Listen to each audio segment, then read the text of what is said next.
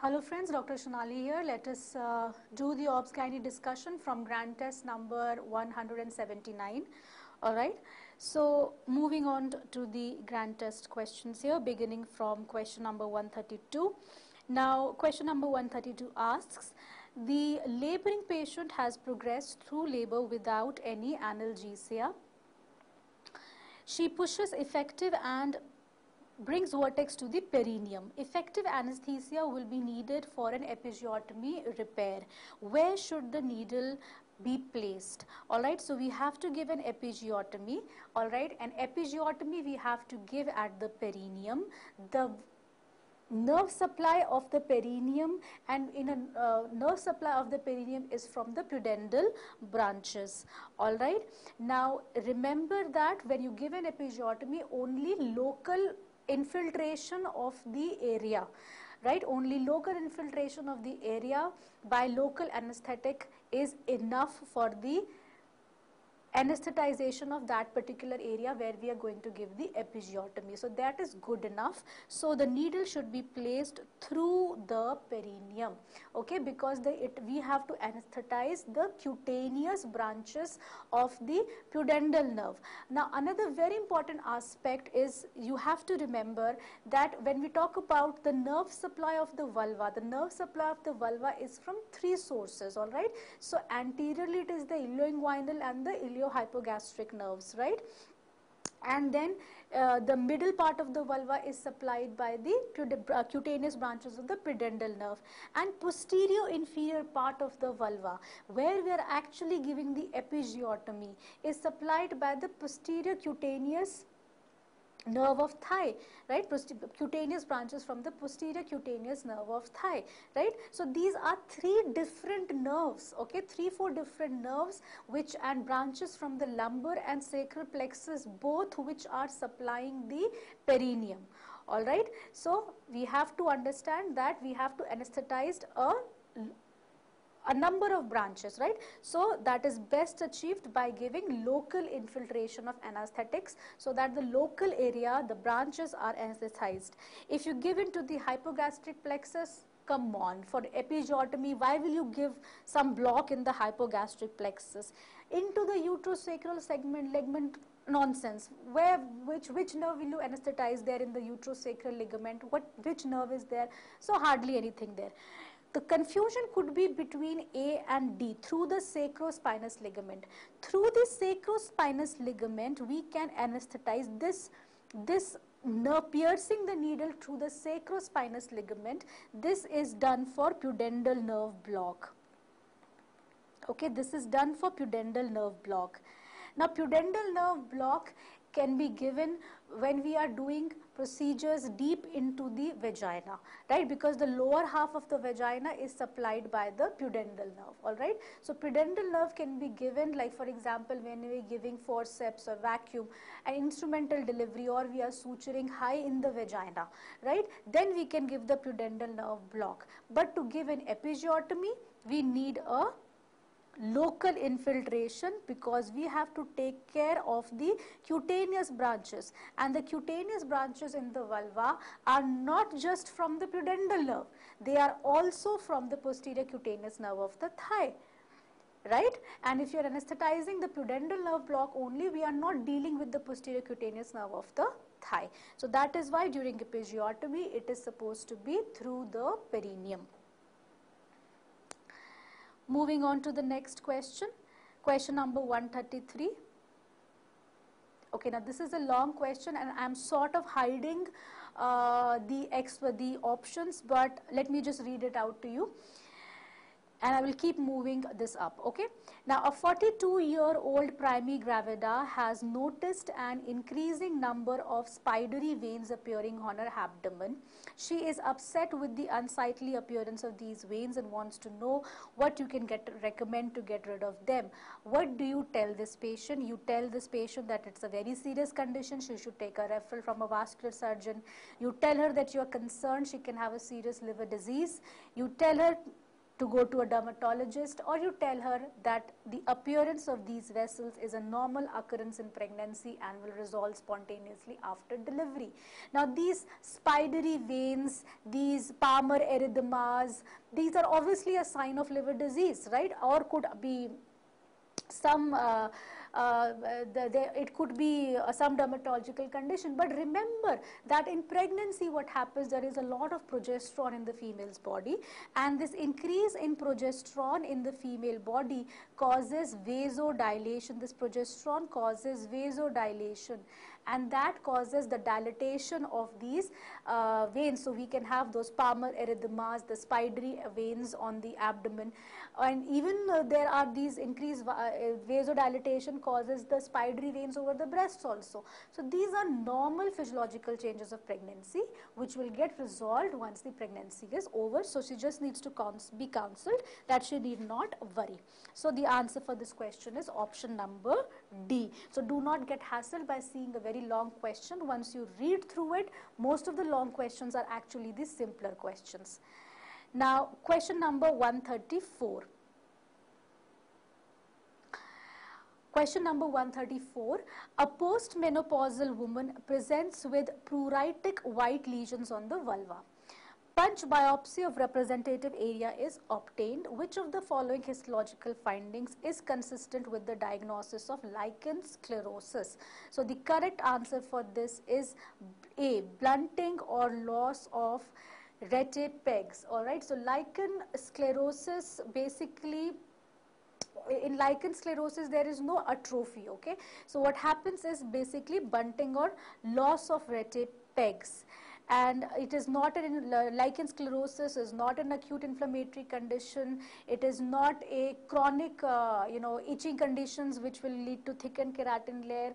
So basically the histological appearance is the bottom line. The bottom line is blunting or loss of rete pegs, and lichen sclerosis is also a pre-malignant condition for the vulva. All right, so it is also a pre-malignant condition for the vulva, for vulval cancer. Okay. Now this is more like a dermatology question, but obviously it's given here, so we can answer this question from here itself. Now moving on to the next question, question number 135. The type of placental insertion shown. What is this type of placental insertion? So you can see this is the whole body of placenta, and the cord is attached here instead of in the center of the placenta. So this cord is attached here in the, but remember that this cord is attached at the margin, but still attached on the substance of the placenta. Margin of the placenta, but still attached in the substance of the placenta, and this is called as a battledore placenta. It is called as a battledore placenta. The complication this could be, you are delivering the placenta and the cord can get avulsed and lead to postpartum hemorrhage. A velamentous insertion, do not confuse with this velamentous insertion. A velamentous insertion would be the placenta is like this, and these are the membranes, and the cord is dividing and inserting on the membranes. So this would be a velamentous insertion. This is a velamentous insertion where the cord is still attaching on the periphery, right, but not to the substance of the placenta. The cord is inserted on the membranes at the margin, right. So this is the difference between a battledore and a velamentous placenta. Sometimes this velamentous placenta, very important, remember that this velamentous placenta can be associated with a condition called as vasa previa.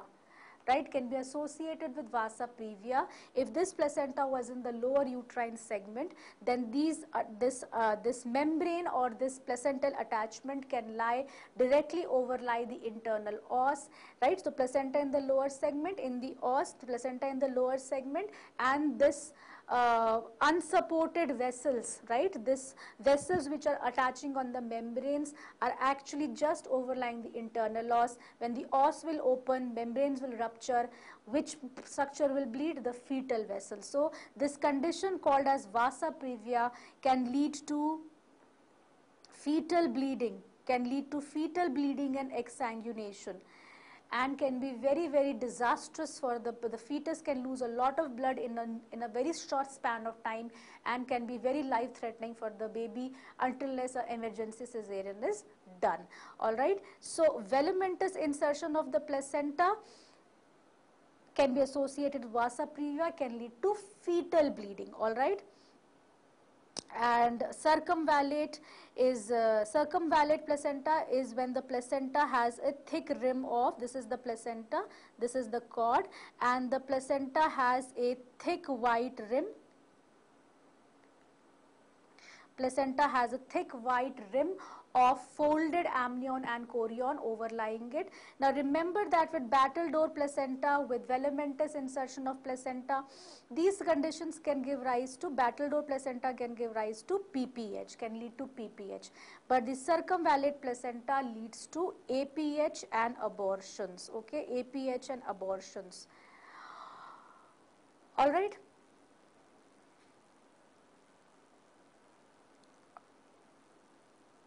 Moving on to the next question, question number 136, identify the disease. So what are we seeing here? We are seeing here, this is the ovary, and there are multiple small follicles, arranged around the periphery, some in the center also. This is PCOS. Classic PCOS, all right. So PCOS can be diagnosed on the basis of the Rotterdam's criteria. There is a Rotterdam's criteria for the diagnosis, very, very important criteria, remember, right? Rotterdam's criteria for diagnosis of PCOS, okay. 2 out of 3 if present should be making the diagnosis of PCOS. So the first is the oligomenorrhea or amenorrhea, right? The second is clinical or biochemical evidence of hyperandrogenism,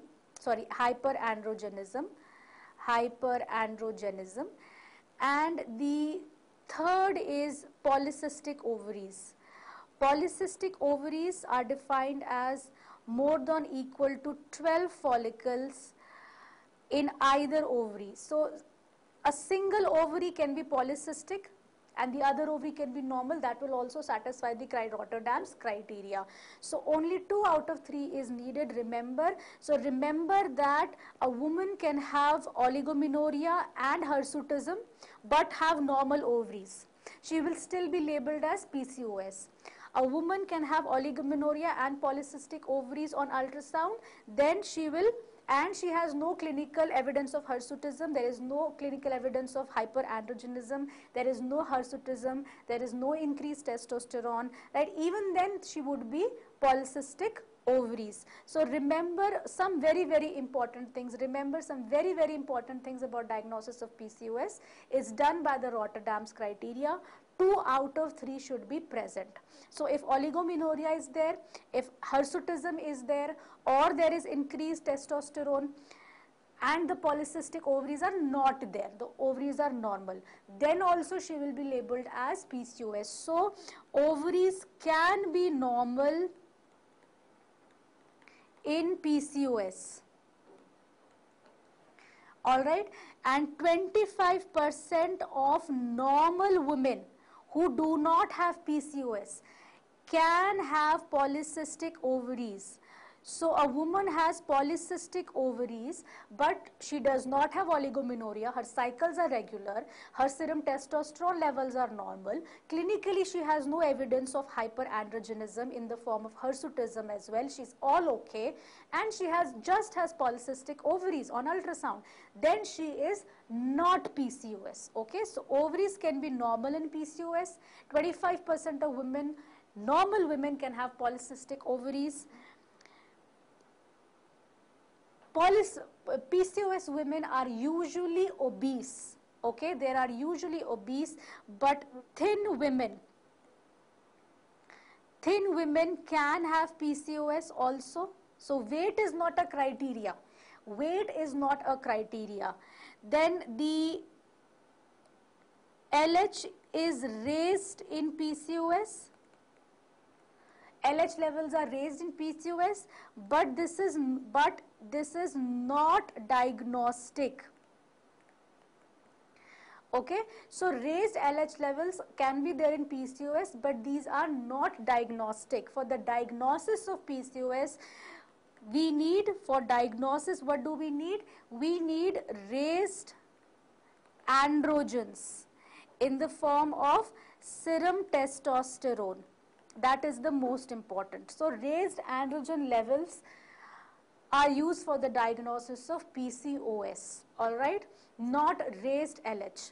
LH is also raised, but it is not a diagnostic criteria, alright. So these are the 4-5 important points about PCOS which you need to remember.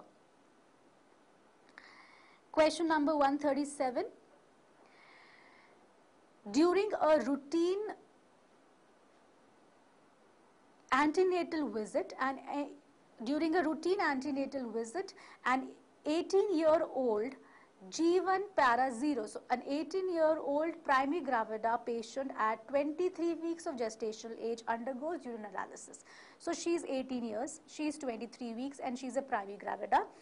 The dipstick done by the nurse indicates the presence of trace glucosuria. Trace. All other parameters of the urine tests are normal. So there is no protein, there is no infection, there is no bacteria. Which of the following is the most likely etiology of the increased sugar detected in the urine? So yes, A, patient has diabetes. A patient who is having diabetes will definitely have urine in the glucose. But remember, they are asking which is the most likely etiology. She is a primary gravida, young 18-year-old female in 23 weeks of gestation. The patient's urinalysis is consistent with normal pregnancy, because normal in pregnancy the renal threshold for the excretion of glucose is decreased. Alright, so the renal threshold for the excretion of glucose is decreased. So even in normal pregnancy, most of the women can excrete these trace amounts of glucose in their urine. That does not mean that the patient has diabetes. So most likely this is a normal urine analysis consistent with normal pregnancy. But yes, it could be diabetes. It could be diabetes. So this woman, a woman who has glucosuria in pregnancy, we do not want to wait any further to go for diagnostic tests for gestational diabetes mellitus. So earlier on it was said, even in the Western literature, even in the textbooks like Williams, which the American people are writing, they are mentioning to do screening for GDM at 24 weeks. But the latest Government of India guidelines and what we are routinely doing in clinical practice nowadays is testing for GDM early on in pregnancy, in the first antenatal visit itself. Okay, in the first antenatal visit itself, we are doing the testing for GDM, because Indian population is prone to insulin resistance, is prone to diabetes mellitus. So Indian women in pregnancy, all women are screened. Remember, this is a very, very important point to remember about GDM screening, in pregnancy. Very, very important in our population, very, very important. We are screening all women. Okay, primary, multi, obese, thin, family history, no family history, nothing. We are screening all women, all pregnant women are screened, and when as early as the first antenatal, first ANC visit. We are screening in the first ANC visit itself. If her first ANC visit is at 12 weeks or at 14 weeks, we are doing the test. Okay, we are doing the screening. If the screen is at, if her first visit is at 24 weeks, fine, we are screening at 24 weeks. So if her first visit has been at 12 weeks or 14 weeks and then she comes out to be positive, then she is managed at GDM. If at first visit she comes out to be negative, what do we do? It's, for example, her first visit as at 12 weeks, or let's say 14 weeks was her first visit. This is the usual time. So example, if at 14 weeks we are doing her oral glucose tolerance test, okay, oral glucose tolerance test, then if she is negative in the first visit, we will do a repeat test at 24 to 26 weeks. Okay, so Indian guidelines, the Government of India guidelines are saying screen all pregnant women, screen in the first antenatal visit itself, all right, and if the screening is positive, then you start treatment for GDM, because now we are doing only the single step, one step test. Two step test they are not recommending. They are saying the one step OGTT should be used, okay, which we are giving 75 gram OGTT, and we are doing 2-hour value after the 75 grams. If it is more than 140 gram%, then this means that it is a positive screen, all right, and then you have to treat for GDM. So this is the Government of India guidelines. If in the first visit her screen is negative, we need to go for a repeat test at 24 to 26 weeks. Okay, so that is about the GDM screening. Moving on to the next question, question number 138. Intrapartum automated fetal electrocardiography has the advantage over conventional cardiotocography. So what is conventional cardiotocography, which we have studied in our lectures, which have studied in our classes, which we routinely see in our labor rooms? That is conventional cardiotocography, a probe placed on the maternal abdomen, which is, on one hand we are getting the uterine contractions, and on the other hand we are getting the fetal heart rate. So that is the conventional cardiotocography. What is a fetal electrocardiography? We introduced an electrode through the vagina, place it on the fetal scalp, and it is like a fetal ECG. Okay, it is like a fetal ECG. So that is electrocardiography. This is something which we have not seen routinely in our labor rooms. We do not use it. Okay. So what is the advantage of going for such an invasive testing, such an invasive method? Does it improve neonatal outcome? Does it decrease the cesarean section rate? Okay, does it decrease the need for fetal blood sampling during liver, or all of the above? What is the advantage? So does it improve neonatal outcome? Well, if it would have increased neonatal outcome, we would have been using that instead of using the conventional cardiotocography, but that is not the case. We do not use it. So improving neonatal outcome is the false statement. Does it decrease the cesarean section rate? Well, if that would have been the case, we would have been using it instead of using the conventional cardiotocography. So it does not decrease the rate of cesarean section. So this is also false statement. So answer is not A, answer is not B, D, all of the above is not the answer. So simply by excluding the statements, we've come to the answer that it decreases the need for fetal blood sampling during labor. All right, so fetal blood sampling, the need for fetal blood sampling has been reduced. So because earlier on what they said was that whenever the fetal heart rate is dropping on a conventional cardiotocography, the British people, the British guidelines, they write that they do a fetal scalp blood sampling.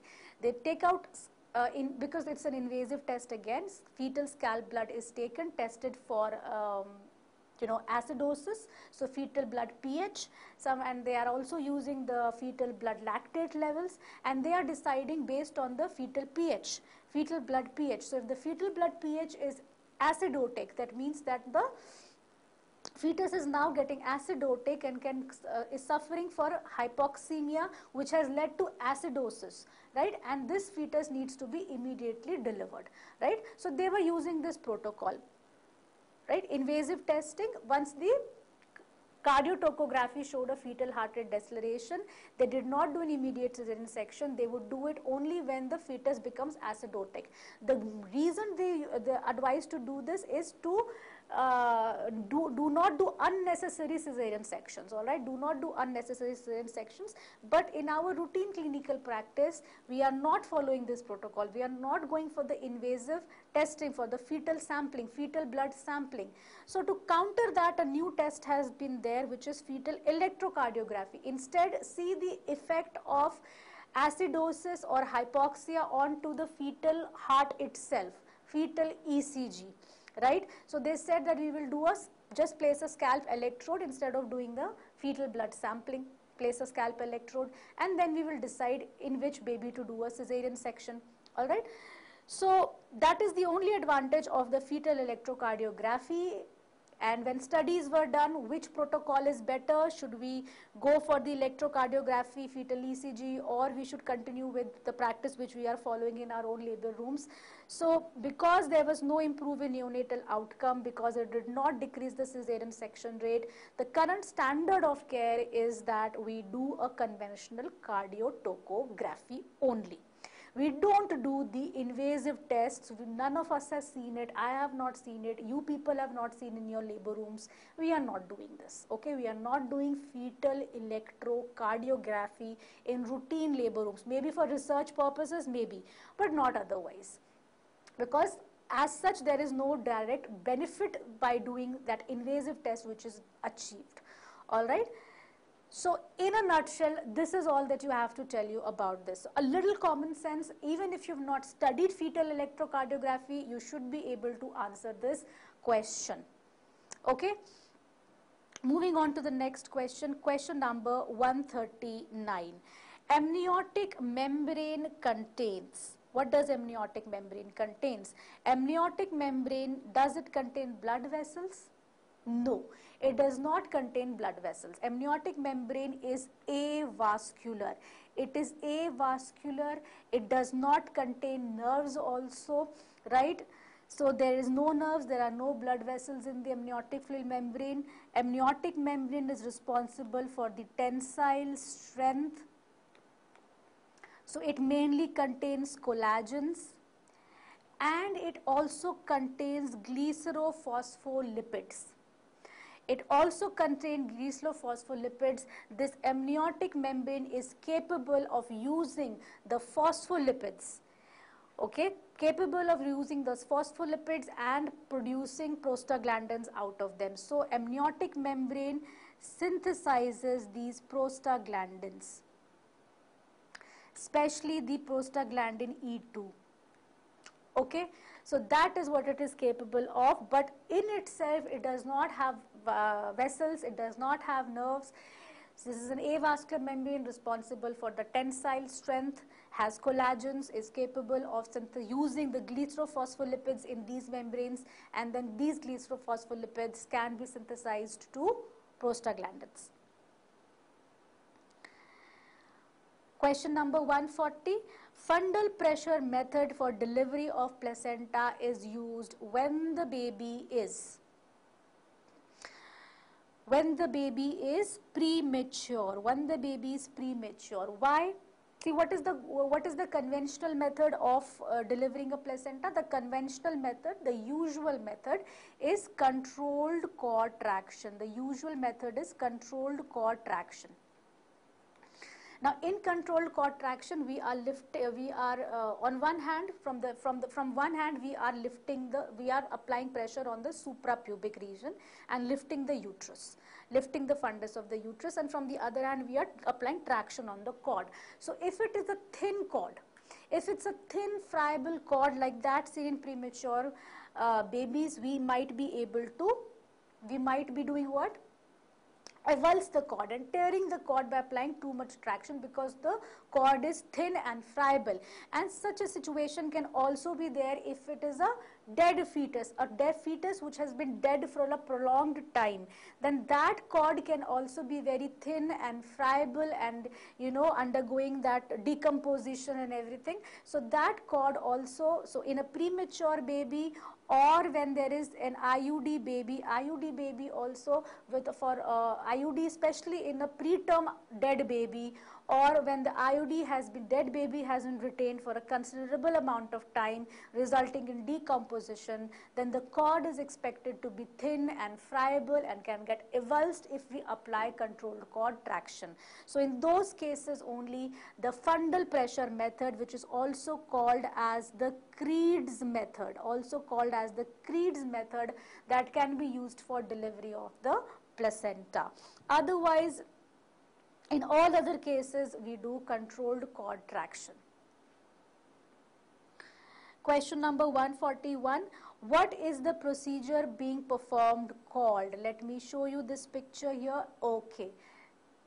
Alright, so what is this procedure being called? It is being done under ultrasound guidance. As you can see here, a needle is inserted into the umbilical cord here, and blood is aspirated. What is this? This is PUBS. What is PUBS? This is PUBS. PUBS is, I'll write down in a new sheet here. The procedure is PUBS. It is percutaneous umbilical blood sampling. So remember, percutaneous umbilical blood sampling done under ultrasound guidance. From where is the sample being taken? Remember, this is also called as chordosynthesis. Chordosynthesis is the same as PUBS. We are taking the blood sample from the umbilical vein. Okay, from the umbilical vein, not from the umbilical artery. If we prick the umbilical artery, it can result in a sudden reflex bradycardia, right? And usually the site that is chosen to do this percutaneous umbilical vein sampling is near the attachment of the cord to the placenta, because obviously when this is the placenta, this is the cord that is attaching at the level of placenta. At this place there is, this is the favored location of doing the sampling. Why? Because the cord is stable here. If you have a free segment of cord, then it is very difficult to insert a needle in a floating cord. So for technical reasons, the position from where the umbilical vein is sampled is near the insertion to the placenta, like that shown in the figure. So technically it is easier to perform from there. Umbilical artery, if accidentally pricked or sampled, can result in sudden reflex bradycardia and can be detrimental to the fetus. And this procedure, chordosynthesis, can be done from more than 18 weeks onwards. Okay, it can be done from more than 18 weeks onwards, and it is a very good test for doing karyotyping, because what are we sampling? The sample that is achieved is the fetal blood, and from the fetal blood we can sample the RBCs and the WBCs, and the WBCs are the dividing cells, right? And a fetal karyotype can be obtained. Okay, we can obtain a fetal karyotype from these cells. We can test the fetal blood group and RH status. Fetal blood group and RH status can be checked, right? And fetal karyotype can be used, can be done. So another important aspect of this is we can test for fetal anemia. We can test for fetal anemia by directly estimating the HB and the hematocrit of this blood. And when we do the intrauterine transfusion, IUT, intrauterine transfusion, that is also done via this route only, chordocentesis. Okay, so intrauterine transfusions can be done via this route. So this is important about chordocentesis, remember this much. Let us move on to the next question here. Question number 142. A lady diagnosed with sputum positive tuberculosis, best management is. So, wait for second trimester to start ATT, category 1 ATT in first trimester, or category 2 or category 3. So, we do very important to remember again category 1 ATT in first trimester itself. Okay, category 1 ATT in first trimester itself.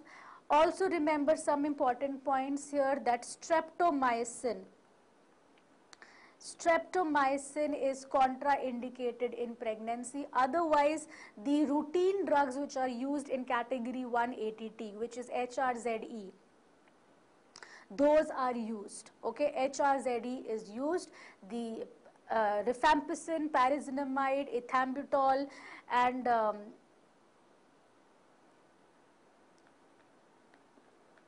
rifampicin, pyrazinamide, ethambutol, they are all used, okay, but the streptomycin is contraindicated in pregnancy. All the rest of the first line drugs can be given.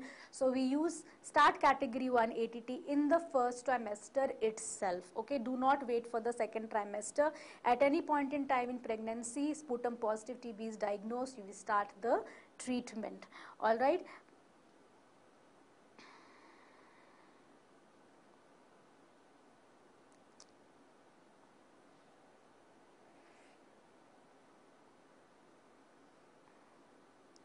Next question, question number 143. All are true about Krukenberg's tumor except A, is it always secondary? B, is it most common primary is in the stomach? C, is it usually bilateral? D, signet ring cells are seen. All right. So signet ring cells are the classic diagnostic criteria of a Krukenberg's tumor. A tumor cannot be called a Krukenberg's tumor if on histopathology there are no signet ring cells. So this is true statement.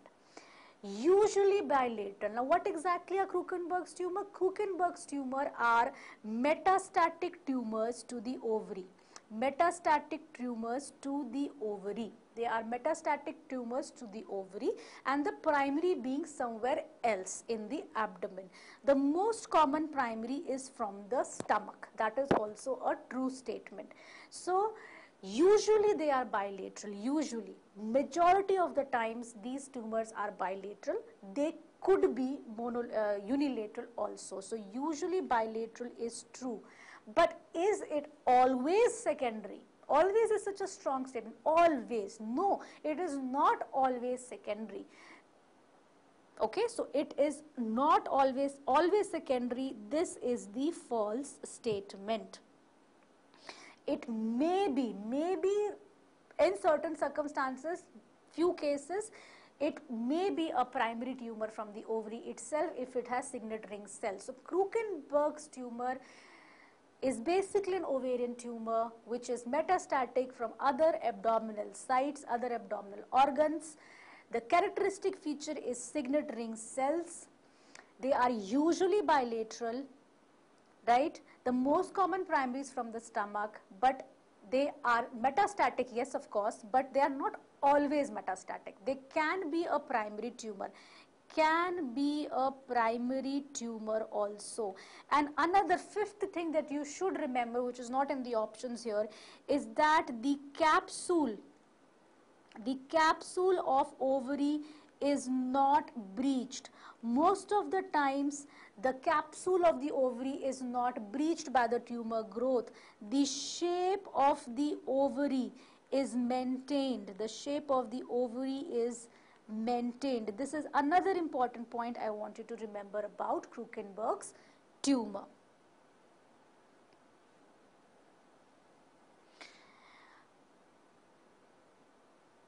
Now, what is next question? Question number 144. What is the clinical sign elicited? As we can see here, the clinical sign which is elicited is, it is a bimanual PV examination is being performed. The two fingers are being opposed together, trying to be opposed together. This is the pregnancy in the upper segment. This is the cervix. This is the cervix here. And what is this part here? This part here which is being palpated is the isthmus, right? So this is palpation of the thinning of the isthmus. Okay, the isthmus is very thin during pregnancy. The isthmus softens during pregnancy. So softening of isthmus, this is the Hagar sign. So this is the Hagar sign, which is basically softening of isthmus. What is Goodell signs? Goodell sign is basically softening of the cervix. The cervix, the pregnant cervix feels very soft, that is called as Goodell sign.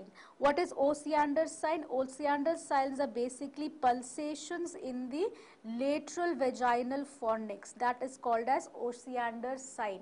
So you know that in pregnancy, vascularity to the uterus is increased. So the uterine arteries, they increase in size, blood flows rapidly, more amount of blood flows through these uterine arteries. And where are these uterine arteries located? These uterine arteries are located just above the lateral vaginal fornix. That is where at the level of the internal os, that is where the uterine arteries come, enter the uterus, then go upwards and then go downwards. So this portion, this anatomical portion where the uterine arteries are going to be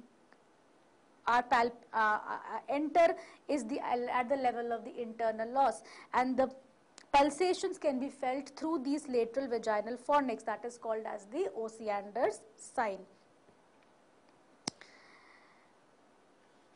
Okay, now moving on to the next question, question number 145. Imiquimod is used for the treatment of, imiquimod is basically, it is a class of drugs which is an immune modulator. Okay, it is a class of drug which is an immune modulator, and it has been used for molluscum contagiosum, for warts and for skin cancers. So basically the answer is all of the above. So it has been used for all of the above situations, but remember that this cannot be used in pregnancy. Okay, so this is pregnancy is a contraindication for the use of these drugs. So if you are asking me, if another question that I can frame out of this question is basically, which I want you to remember, is that warts in pregnancy. Okay, if there are warts in pregnancy, then you do not treat by imiquimod. Okay, warts in pregnancy, the treatment is usually deferred most of the times. Usually local treatment, we can use trichloroacetic acid, that can be used.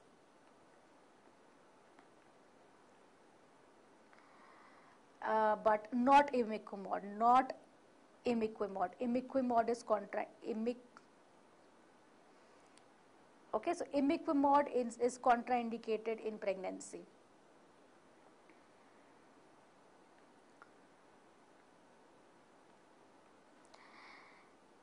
Now, next question, question number 146.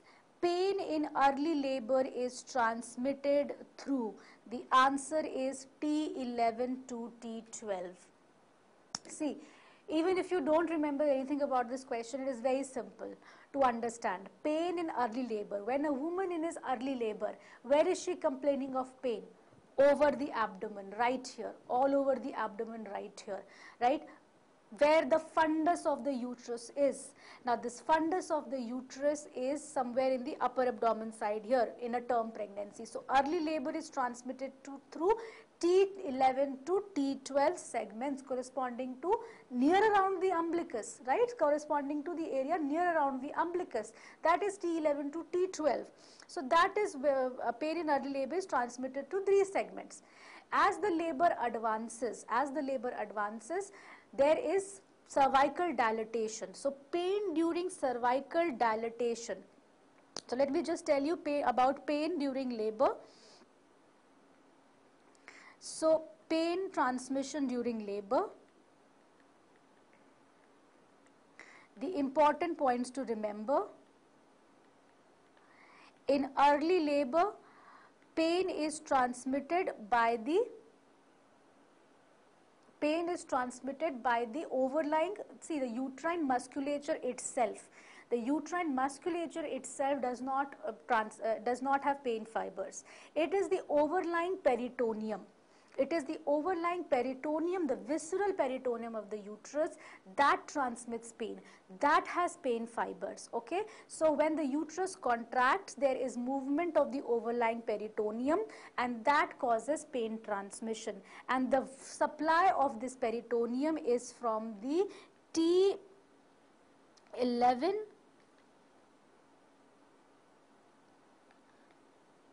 to L1 nerves. So T11 to L1 nerves, okay.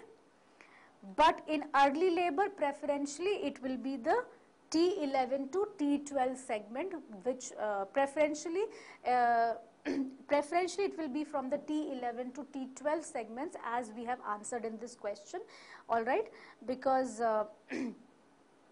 but overall T11 to L1 nerves are in from this early labor.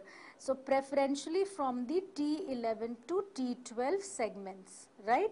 And the ganglion that is responsible is called as the Frankenhauser ganglion. The ganglion is the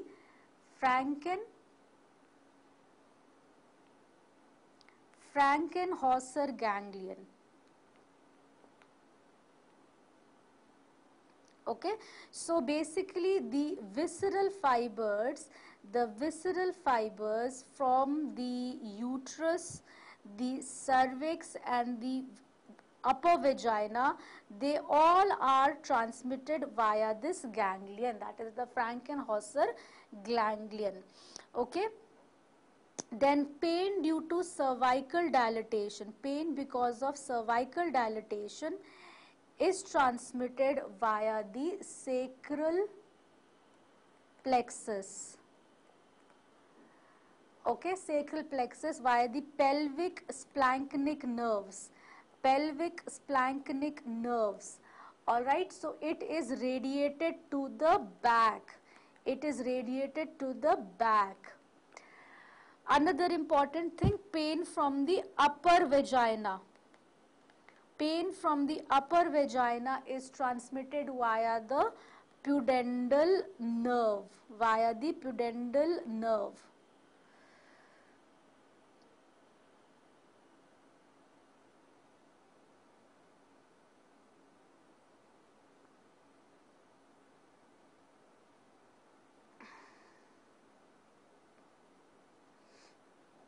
Alright, so this is again important to remember. From cervical dilatation, it is the pelvic splanchnic nerves. From the upper vagina, it is the pudendal nerve mainly. Alright, so these are the pain transmissions. And also remember that when we give epidural analgesia, for pain relief, the level of block should be T10.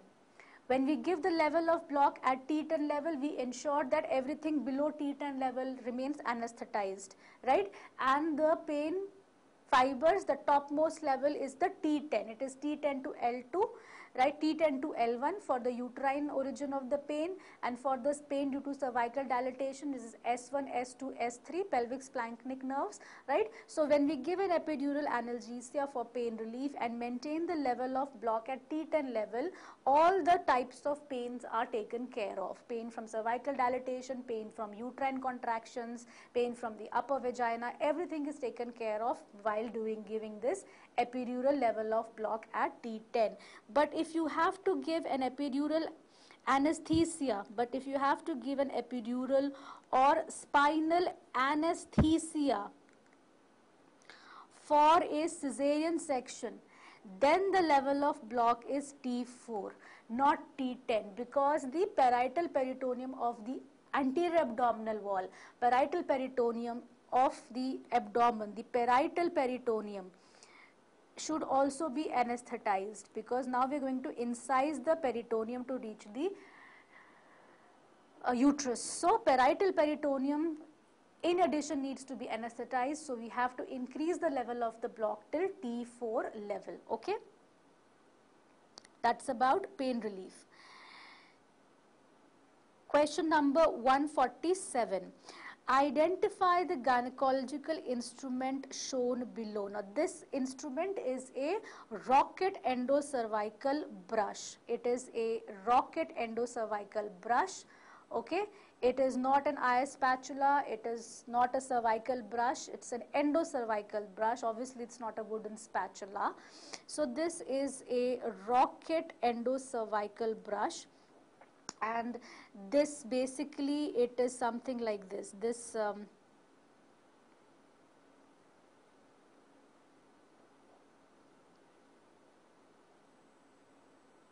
Okay, so this is what it is. Basically we take sample from the endocervix also, take sample from the ectocervix also, like this it is introduced, and this is useful to take sample for the liquid based cytology. Liquid based cytology, when we do for the cervical cancer screening, we use this brush. Okay, rocket endocervical brush. It can take sample, it is introduced inside, moved 90 degrees, rotated 90 degrees like this. So we are able to take sample from the endocervix as well as from the ectocervix. That is called as the rocket endocervical brush. Moving on to next question, question number 148. Okay. Name the condition. This is, we are doing question number 148. Name the condition shown in the image. Now this is a cyst on the vulva. We can see this cyst on the vulva, and this cyst is a Bartholin cyst. This cyst is a Bartholin cyst. Okay.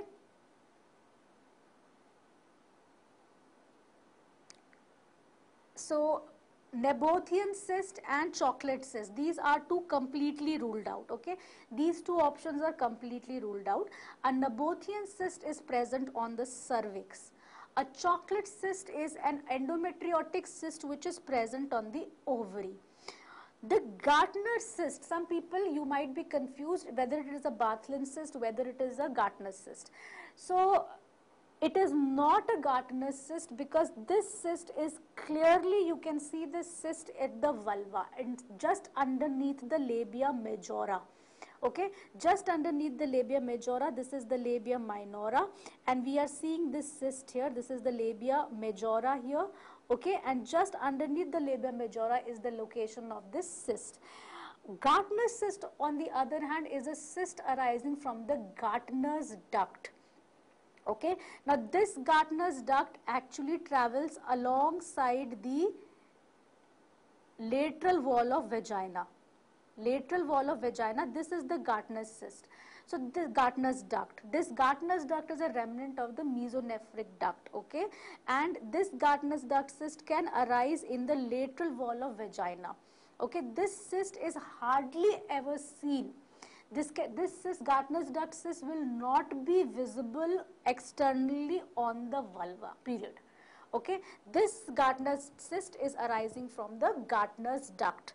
This duct travels along the lateral wall of the vagina. So if at all at any point in time there is a cyst in this Gartner's duct leading to a Gartner's duct cyst, that will be seen in the vagina. After opening, after the per speculum examination, it is seen through the vaginal side. So this cyst will be present in the vagina in the anterolateral location. It will not be seen in the vulva like this. So a vulva, a cyst which is seen on the vulva, this is the Bartholin's cyst. Okay. Next question, question number 149. In obstetrics ultrasound, commonly employed range of frequency is A, 3.5 to 5 megahertz. So this is a very clear-cut question. This is the commonly employed range of frequency which is used in the transabdominal which is used in the transabdominal USG, that is 3.5 to 5 megahertz. Moving on to the next question, question number 150.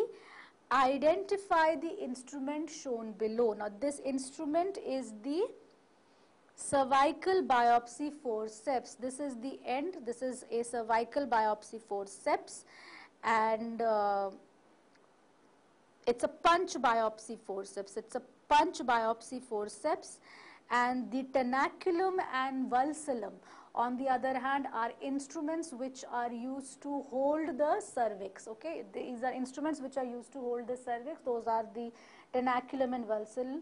Valsellum, it is not an EB curette. EB curette is a straight instrument which has a curette-like end to take endometrial sample. So these are not the instruments. Question number 151. Which of the following is true regarding fertilization and implantation? So which of the following is true? Let us go statement wise. Morula is covered by trophoblast. Is it true? Now when morula is not covered by trophoblast, what is morula? There is a zygote. First, after fertilization, a zygote is formed. The zygote undergoes cleavage, mitosis, and then results in a morula. Morula is still a collection of cells. Okay, these cells have yet not differentiated into an inner cell mass and a trophoblast. Once the cells differentiate into an inner cell mass and a trophoblast, it is no longer a morula, it becomes a blastocyst. So the morula is not covered by trophoblast. This is a false statement. Okay. Haploid cells formation in both. This is also a false statement. Once the zygote is formed, there is haploid cell formation in both. That is false statement. In fertilization, what is happening? From haploid cells, a diploid organism is resulting. Okay. So haploid cell formation is the false statement.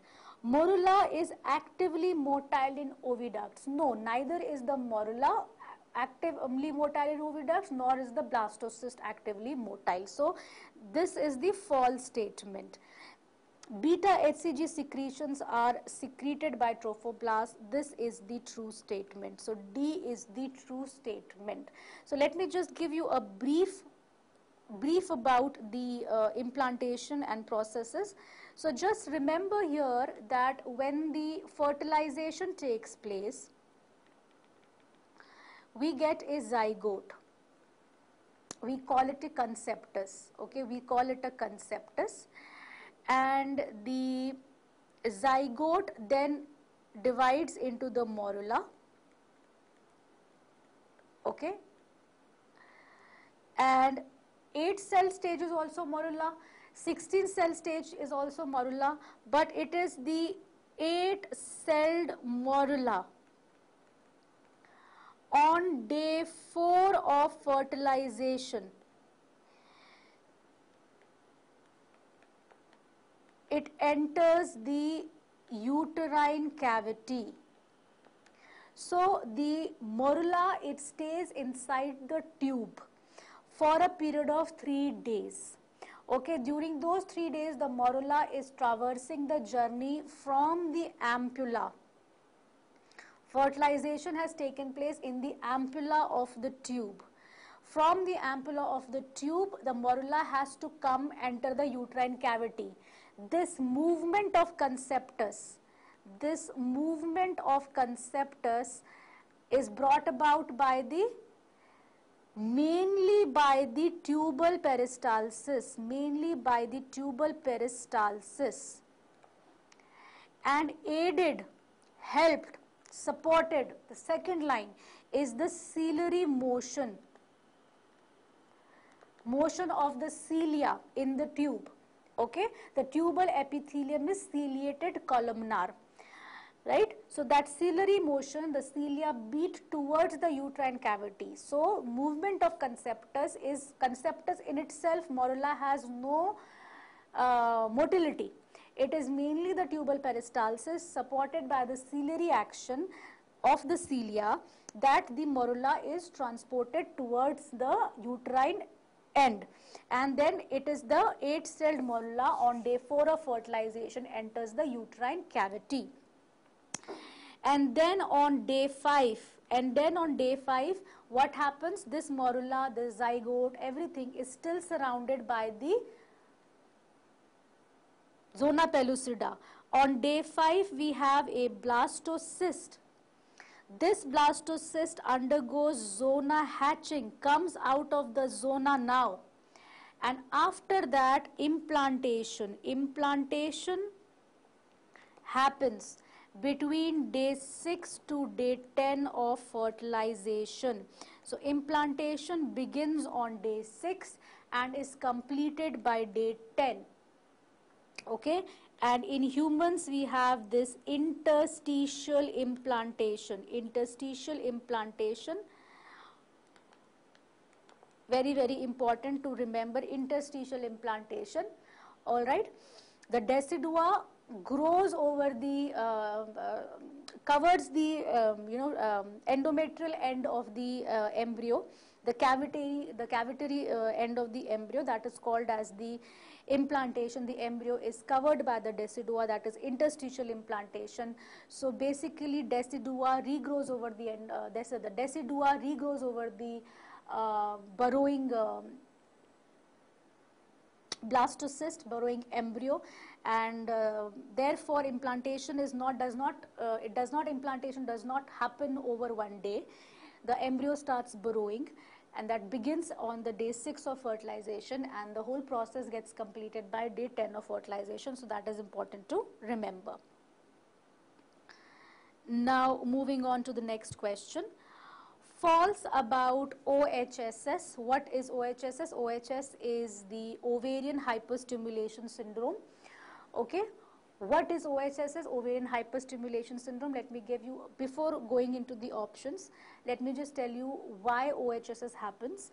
If you understand, when we do IVF, we want to begin not by obtaining 1 or 2 follicles. We want to have many follicles, 17, 18, 19, 20 follicles we want to begin with. Anything more than 12, 10, we are happy. So we want many follicles. So this is, we are doing hyperstimulation, right? But what we are doing in IVF and what we are trying to achieve is controlled ovarian hyperstimulation.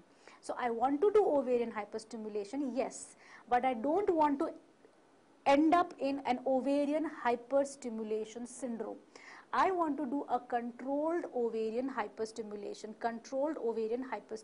for which I use drugs like gonadotropins, GnRH analogs, and a combination of the two. So I do a controlled ovarian hyperstimulation.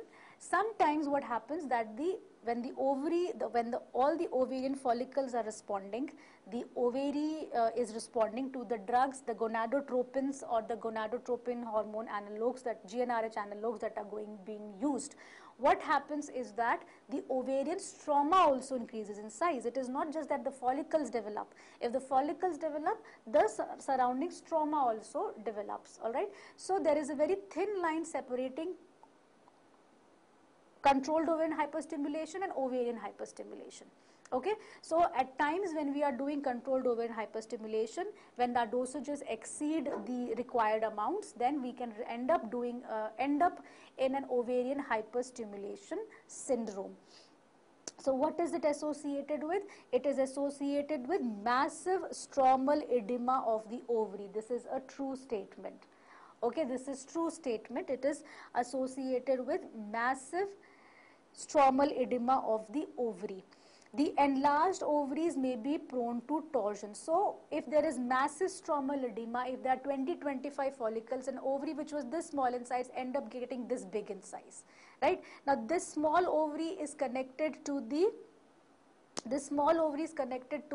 uterus via the ovarian ligament. Okay, now when the bulk of the ovary increases, when the weight of this ovary increases and it is attached to the small uterus now with a thin ovarian ligament, this ovary, because of its weight, can tort on that ligament, right? So that enlarged ovaries may become prone to torsion.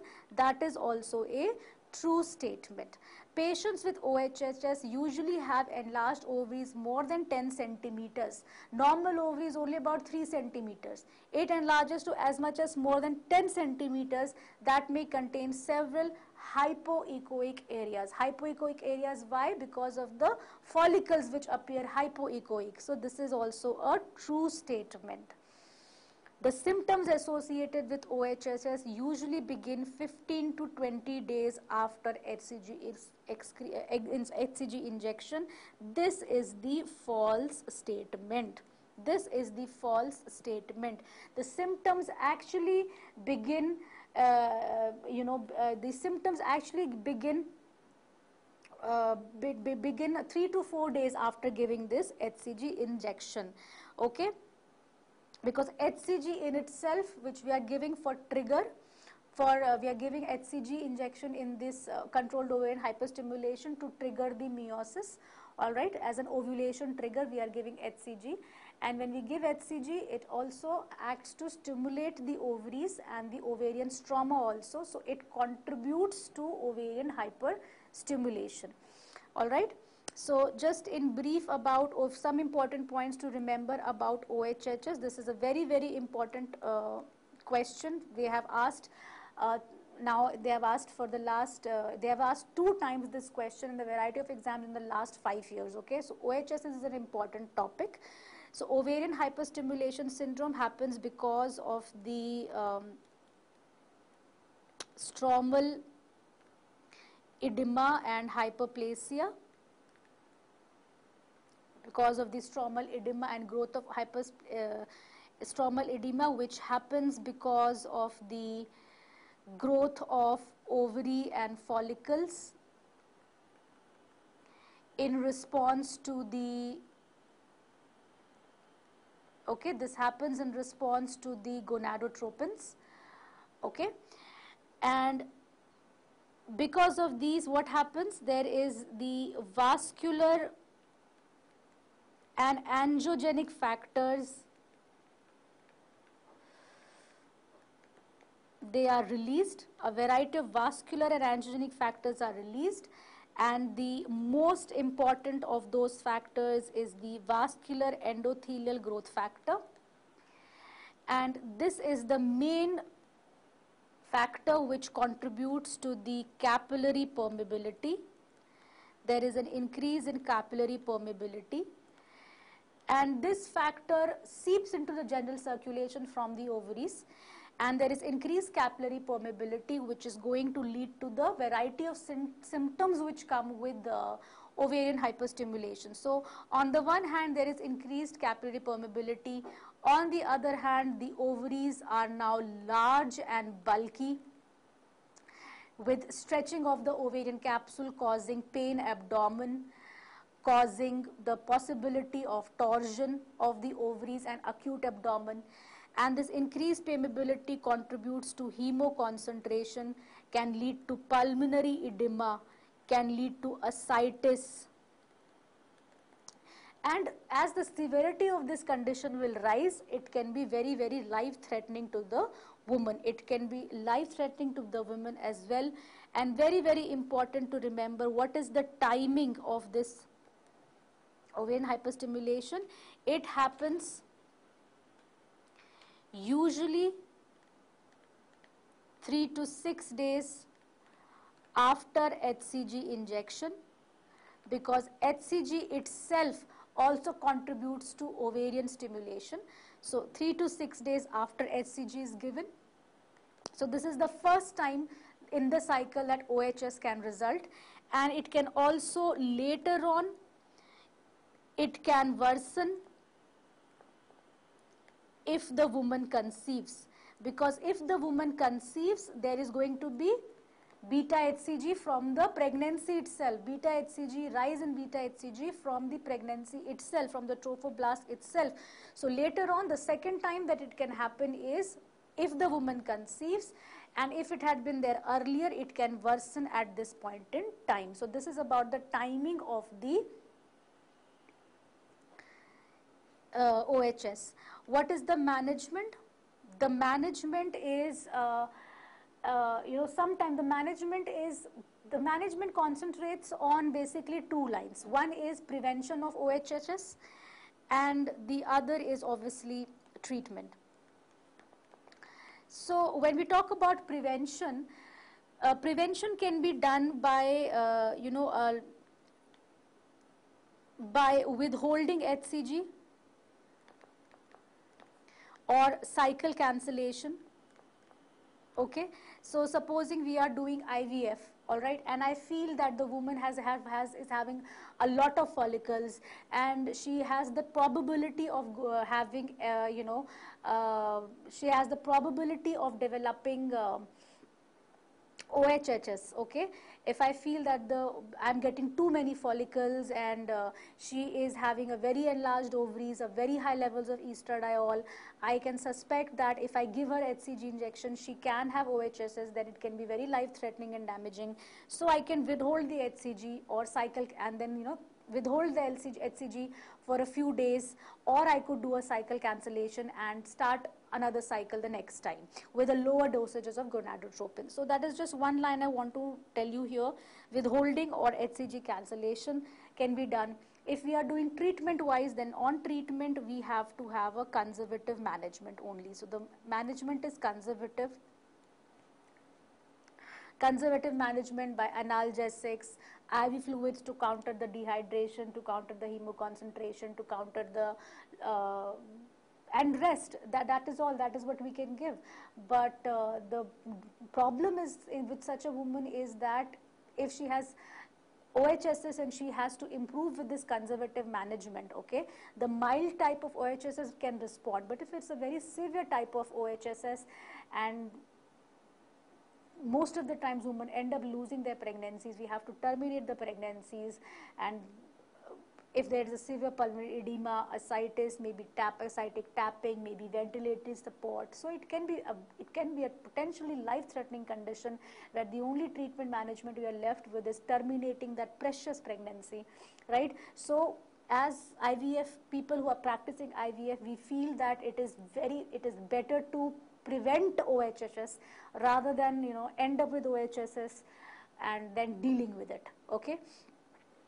So that is in a nutshell about OHSS. Moving to the next question. Question number 153. Oxytocin challenge test for assessing fetal well-being is contraindicated in all except. So where will you not do, where can you do the oxytocin challenge test? What is oxytocin challenge test? Basically, to answer this question, you should know what oxytocin challenge test is. It is hardly done clinically nowadays, but yes, questions are asked on this. So oxytocin challenge test is basically, we give an oxytocin infusion. We ensure that the woman is term.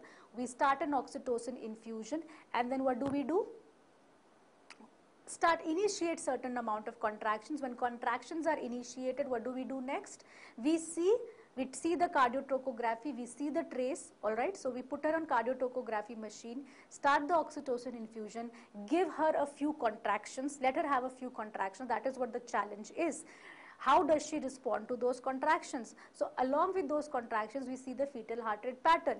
So if the fetal heart rate is all good, all right, no problem, that is called as the oxytocin challenge test, that the woman is bearing contractions and the fetal heart rate is not deteriorating with the contractions. So that is what is oxytocin challenge test. So to be able to do an oxytocin challenge test, the prime requirement is that if by that challenge she actually goes into labor, then that should be allowable, isn't it? When I'm giving a challenge, oxytocin challenge to a woman and initiating contractions in her, then there should be a clear-cut indication and there should be a clear-cut plan of action. What if while giving this challenge, she actually goes into labor? Then the labor should be allowable. So obviously, will you do it in a placenta previa? Start giving oxytocin to a woman of placenta previa, because when you give oxytocin, she will go into labor, or with the initiation of contraction, she will start bleeding.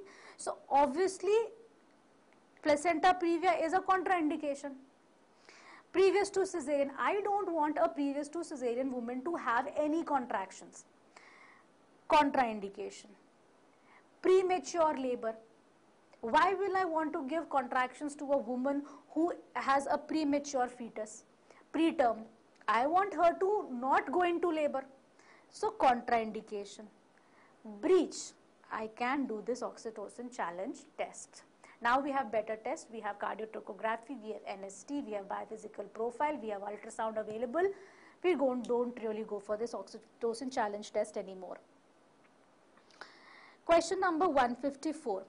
Which of the following includes the classical triad of enlarged upper part of uterus, false lower part of body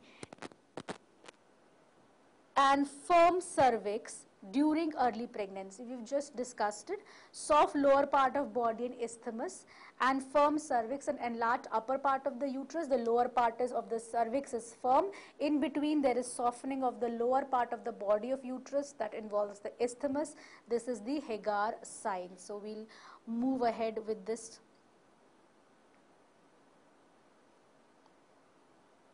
Next question. Question number 155. True regarding squamous carcinoma of the cervix includes all except. So let us go one by one. Squamous cell carcinoma of the cervix occurs at the squamocolumnar junction. This is also a true statement.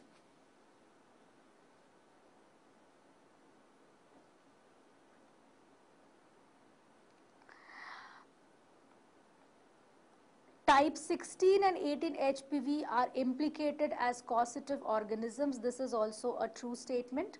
The most common presenting feature is postcoital bleeding. This is also a true statement. Okay, so the common presenting feature is irregular vaginal bleeding, postcoital bleeding in early stages. It could be a postcoital bleeding only. CT scanning is the best recommended modality for staging. Now, okay, there is a change. CT scanning, now this is an old question, okay, this is an old question which has been given to you as such. CT scanning is allowed, okay, but it is still, it cannot be said that it is the best recommended modality. So I would still go for this statement as the false statement. CT scanning is now allowed. CT scanning is now allowed. Okay, CT scanning is now allowed for staging of cervical cancer.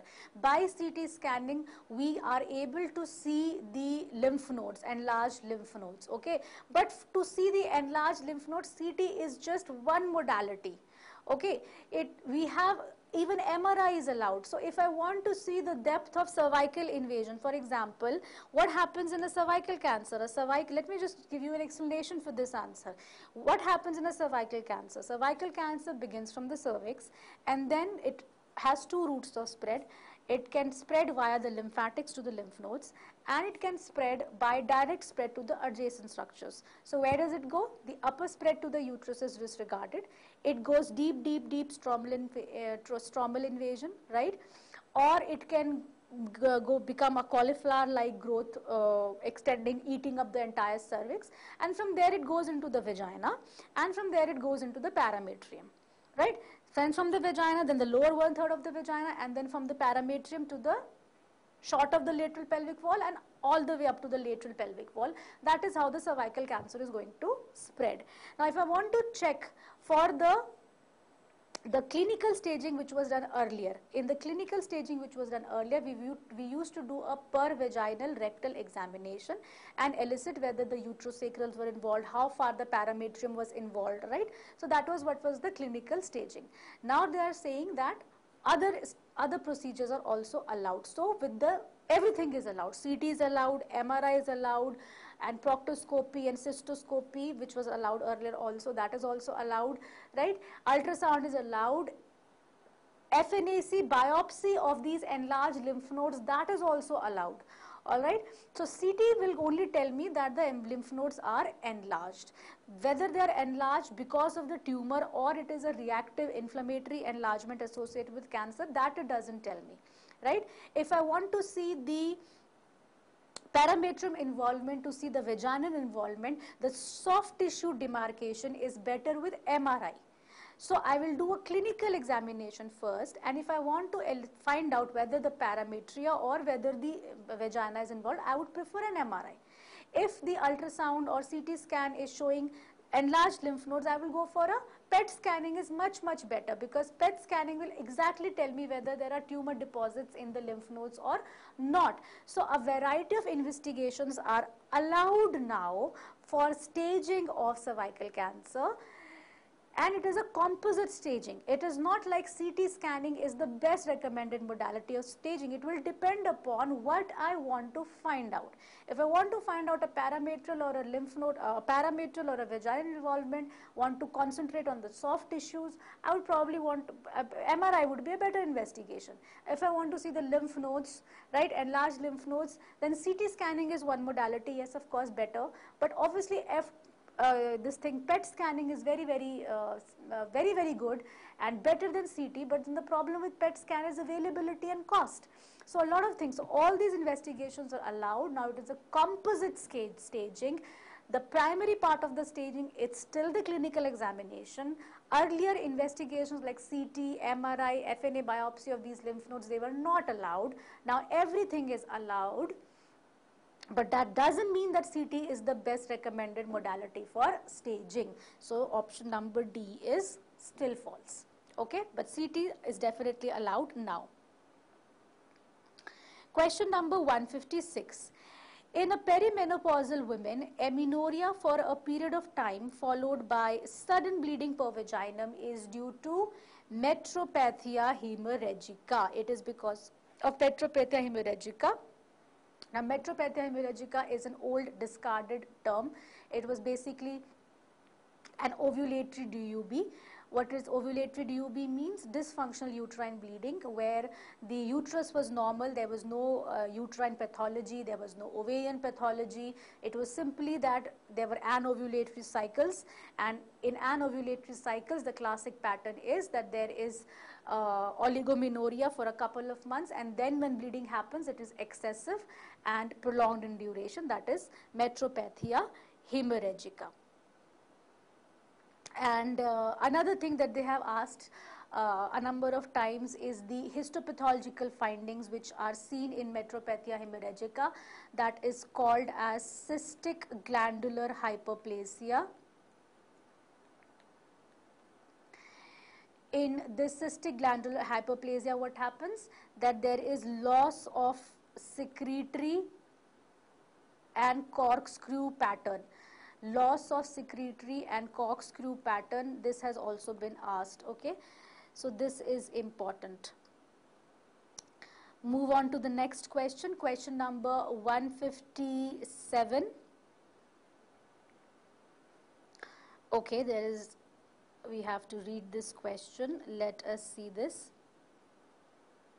Okay, you are delivering a 26-year-old multigravida, third gravida para 2 at 40 weeks. Okay, she has a history of 2 previous uncomplicated vaginal deliveries, has no complications in this pregnancy. After 15 minutes of pushing, I think they want to ask head. Head retracts back against the perineum.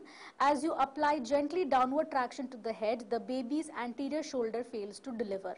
So all this long story cut short, she is a multigravida, absolutely normal pregnancy, no other risk factors, not in the past history, not in the current pregnancy, but the shoulders fail to deliver. So that is shoulder dystocia. All of the following are appropriate next steps in management of this patient are, except instruct the nurse to apply fundal pressure. That is one thing that you will never do. No push from above, no pull from below. If you pull from below, we are pulling the neck like this, and the baby can have brachial plexus injury. That is the most common type of injury that can result in the fetus after shoulder dystocia, is a brachial plexus injury, and it happens because of the faulty maneuvers, faulty things, faulty practices that one does. So never push from above. Pushing from above hinges the shoulder even further. okay, obstructs the shoulder even further. So that is something that you will never ever do. So this fundal pressure is not done. Cut a generous episiotomy, yes, you will do this. Instruct the nurse to apply suprapubic pressure here to flex to adduct the shoulders. Yes, suprapubic pressure is given. Instruct the nurse to flex the patient's leg back to her head. What does that mean? Leg back to her head? Okay, no acrobatics, okay? It is simply meaning flex the thighs over the chest. Okay, flex the thighs over the abdomen. That is McRoberts maneuver. Flexion of the thigh, hyperflexion of the thigh, and abduction of the thigh. So what are we doing? We are doing hyperflexion and abduction of the thigh. That is the McRoberts maneuver. So these are the things that are done. Whenever shoulder dystocia happens, call for help. Ask the sister to apply suprapubic pressure. Then the other sister is going to go for this McRobert maneuver. You are standing and delivering the baby, but please do not pull the head. No pulling from below, no pushing from above. These are the things that are done. Okay. Moving on to the next question. Question number 158 here. A young girl presents with primary amenorrhea, grade 5 thelarchy. What does grade 5 thelarchy is? Thelarchy is breast development. Okay, the grades of thelarchy are there. Grade 1 is prepubertal. Grade 2 is, remember just grade 2. Grade 2 is breast budding. If I say grade 3, grade 4, they are just increasing levels of breast development. Grade 5 is full adult breasts. Grade 2 pubarchy. So pubic hair are also there, pubertal. Pubic hair are going through as nicely. No axillary hair. Okay, grade 2 pubarchy. Grade 2 pubarchy is like pubarchy is just there, not much. So hardly any pubic hair development, no axillary hair development. The most probable diagnosis is primary amenorrhea, good breasts, no pubic hair, almost nil pubic hair, no axillary hair, just one diagnosis, and that is testicular feminization. That is androgen insensitivity syndrome, another name for androgen insensitivity syndrome. So let me just give you a brief about the approach to such questions. How are we going to talk about the approach to questions where we are dealing with primary amenorrhea?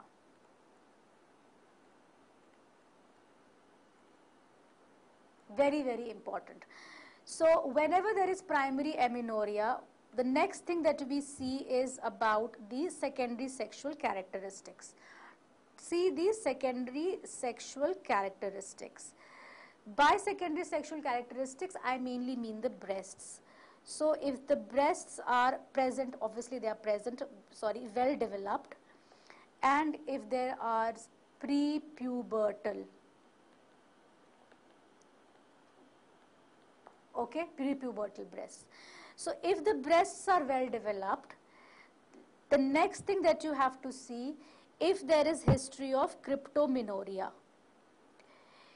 If there is history of cryptomenorrhea, there can be two possibilities. Either it is an imperforate hymen. What is cryptomenorrhea? Hidden menses. So she will have history of having a pain abdomen cyclically every month on a particular specific days, monthly pain abdomen, but there is no visible external bleeding. So with an imperforate hymen, what can be there? There can be collection of blood in the vagina, and because the hymen, it can be a bluish bulge at the hymen can be seen. So bluish bulge at hymen, that is imperforate hymen. Then there can, the other possibility is a transverse vaginal septum. Now a transverse vaginal septum, unlike an imperforate hymen, hymen is just above the introitus. whereas the transverse vaginal septum is much higher. It is most commonly in the upper part of the vagina, right? So a bulge is not seen on the outside. What happens? Blood collects posteriorly, so there can be a hematocolpos in the upper part, whatever part of vagina is left, then the hematometra. So such young girls can have a transverse vaginal septum, and that will be there can be per-abdominal mass also because of the enlarged uterus. So this is one scenario. The other scenario is that if the question says breast presents and there is a blind vaginal pouch. Okay, there is just a blind vaginal pouch, and if the question says that on ultrasound or whatever investigation the uterus is absent. Okay, blind vaginal pouch or the uterus is absent, there can be two possibilities. Okay, see if the pubic hair are present normally and see if the pubic hair are scanty. So if the pubic hair are scanty, the diagnosis is androgen insensitivity syndrome. But if the pubic hair is normal, the diagnosis is Mullerian agenesis. But remember that in such a situation, the definitive diagnosis can be made only by karyotype. Okay. Also remember that in Mullerian agenesis, the gonads are ovaries. And in androgen insensitivities, the gonads are testes, right? These testes are going to produce androgens. That is why these androgens get converted into by the enzyme aromatase in the periphery to estrogen, responsible for the breast development in such women.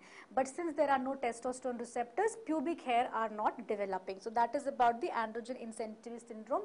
These testicular gonads, these gonads which are testes, they could be intra-abdominal or they could be an inguinal hernia. So a young girl with inguinal hernia, the gonad could be a testes lying in the inguinal area. So always rule out androgen insensitivity syndrome.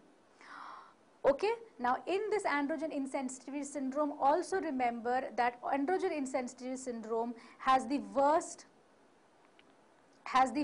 reproductive outcome. Why? The gonads are testes, there is no uterus, there is no ovaries.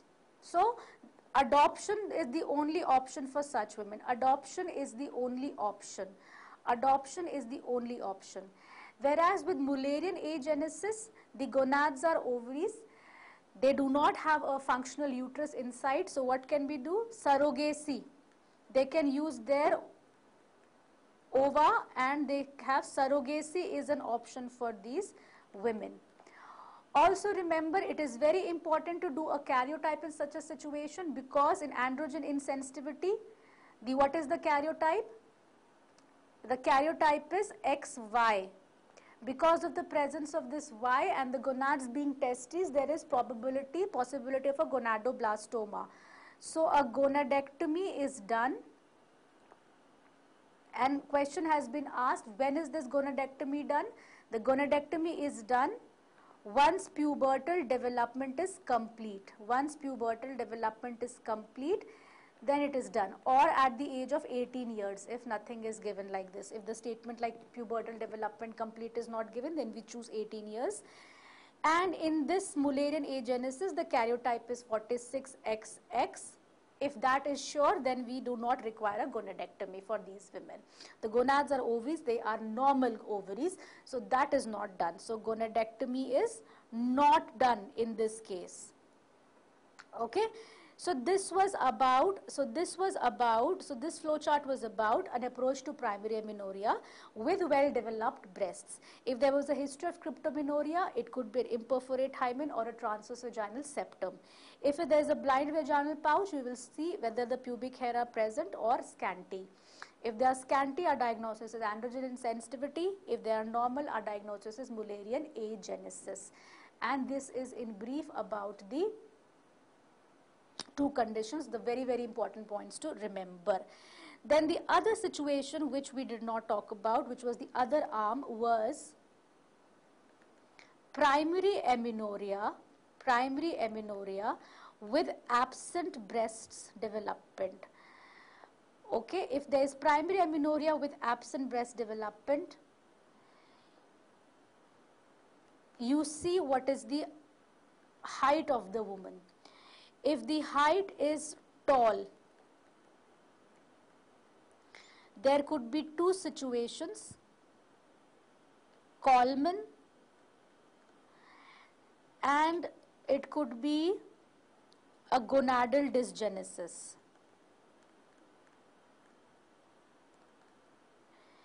Okay, among the Coleman and the gonadal dysgenesis, Coleman is a commoner condition. Okay, Coleman is a commoner condition, but remember, Coleman, there is GnRH deficiency. Okay, so what happens in this case? The LH and FSH is low, but in gonadal dysgenesis, the LH and FSH is high. What kind of gonadal dysgenesis? There can be pure gonadal dysgenesis or mixed gonadal dysgenesis. Swivert syndrome with 46XY gonadal dysgenesis is a type of pure gonadal dysgenesis where LH and FSH levels are going to be high. So height is tall, breast development is absent. Okay, so this is in short about that. If the height is short, then there can be two situations. It could be a Turner syndrome. Turner syndrome in addition will have the stigmata that is associated with Turner syndrome, the various points about Turner syndrome: web neck, shield-like chest, and low posterior hairline. And then obviously a karyotype will confirm the diagnosis. And we can have constitutional.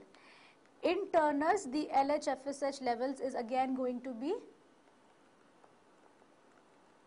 high, right? So in Turner's, the ovaries are not developing. It is 45XO, so there is streak ovaries. So streak ovaries are there. Turner's is also is a type of gonadal dysgenesis. So what will happen? The LH-FS is going to be raised. In constitutional, the LH and FSH is going to be decreased, and ultimately constitutional is a diagnosis of exclusions. Once you have excluded all the other causes of primary amenorrhea with absent breast, constitutional is the last thing that you diagnose as a diagnosis of exclusion. Alright. So this is about the flow chart here. Absent breast development with primary amenorrhea. If the height is maintained, it could be either Coleman or gonadal dysgenesis. One way to go about differentiating the two would be to do an LH-FSH levels. If the height is short, then we have Turner's or constitutional. With Turner's, the various other stigmata of Turner's will be present and the LH-FSH will be raised, but the diagnosis will be confirmed only after doing a karyotype in such situations. Okay. Moving on to the next question, question number 159. Regarding bone mineralization, which is the correct statement for a woman with osteoporosis and no problems of hot flushes? Okay, so regarding bone mineralization, which is the correct statement for a woman with osteoporosis and no problems of hot flashes? So the menopausal status has not been given. So we do not know if she is menopausal or no, but what we do know is that she has osteoporosis. Progesterone therapy, as it is known for maintaining the osteoblastic action and thus bone formation. Estrogen and progesterone therapy for best results in bone formation. Bisphosphonates are equally effective as estrogen in bone formation, or progesterone only therapy. So we know that actually progesterone has no effect on bone mineralization. Progesterone has no effect on bone mineralization. So any option which is giving you progesterone is out of the question. So this is not there, this is not there. Progesterone does not have a role in bone mineralization. Estrogen has a role in bone mineralization. Estrogen improves, increases, potentiates bone mineralization. So estrogen estrogen in a woman, in a normal woman, estrogen prevents her bones from demineralization. Okay, so estrogen promotes mineralization. After menopause, when the woman's body does not have estrogen, then bone demineralization can take place, especially so if she has not taken enough amount of calcium and her bone mineralization is not good to begin with. Then such women, when they go through postmenopause, they do not fare well. They lose their bone mineral density. Alright, so after menopause, because of lack of estrogen, there can be loss of bone mineral density, which can be severe enough in certain women to lead to osteoporosis. Okay, so what was seen? Hormone replacement therapy. If a postmenopausal woman takes hormone replacement therapy, okay, that is estrogen. Okay, that is estrogen. Which part of the hormone replacement therapy? Estrogen.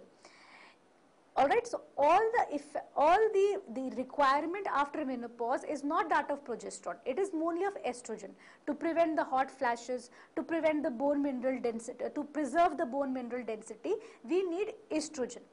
But if we give estrogen after menopause alone, it will lead to endometrial hyperplasia.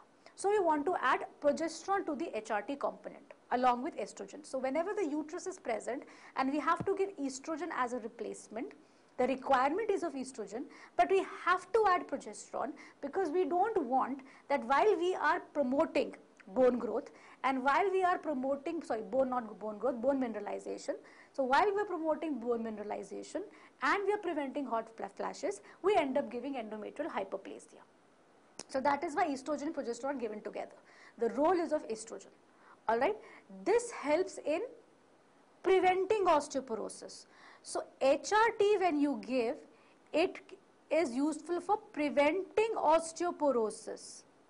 Preventing osteoporosis, and this HRT is used for treatment of hot flashes. Alright, but if osteoporosis has already set in, like in this case, a woman with osteoporosis, then bisphosphonates are the treatment of choice. For osteoporosis which has already set in, the treatment of choice is bisphosphonates, not HRT. Oh, sorry. Okay. So HRT is used for treatment of, so HRT is useful in preventing osteoporosis. It is used for treatment for hot flashes, but when osteoporosis has already occurred, then the treatment of choice is bisphosphonates, and bisphosphonates are equally effective as estrogen in bone formation. This is the correct statement. Estrogen and progesterone therapy for best results in bone formation? No. So once osteoporosis is already there, we don't give estrogen for treatment. Okay, estrogen is good for preventing osteoporosis.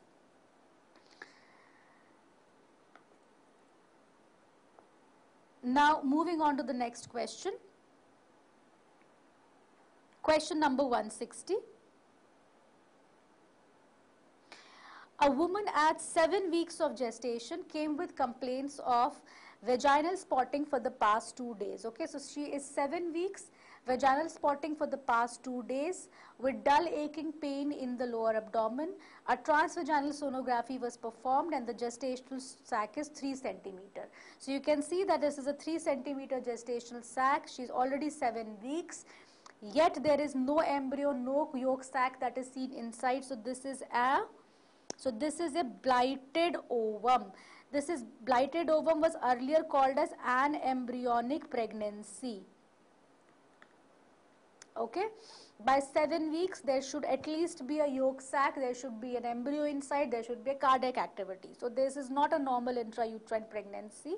It is not an ectopic pregnancy either, neither is the clinical finding suggestive of an ectopic pregnancy, and neither is the ultrasound showing any other adnexal mass. It's not an incomplete abortion, the clinical finding is not such, and the entire gestational sac is still inside. So it is a blighted ovum or an anembryonic pregnancy. Question number 161, identify the fetal attitude.